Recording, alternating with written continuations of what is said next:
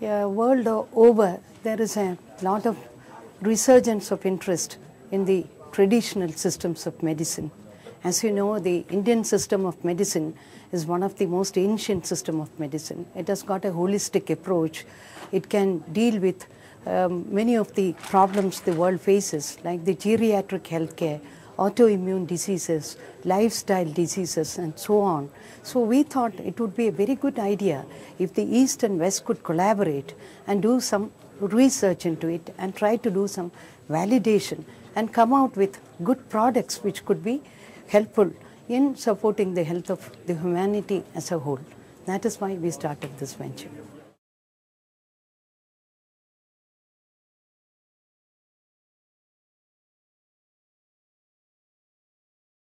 Well, we're very grateful to be able to enter into this collaboration with the Indian government because of the rich tradition that Ayurveda and other Indian systems of medicine can provide. Many of these products are important for even people who are in the U.S., and they are widely used by people even in the U.S. And what we'd like to do is be able to provide some research background for the use of these products and work with the Indian government, Indian scientists to use the skills that we have, and that we can both benefit from this work.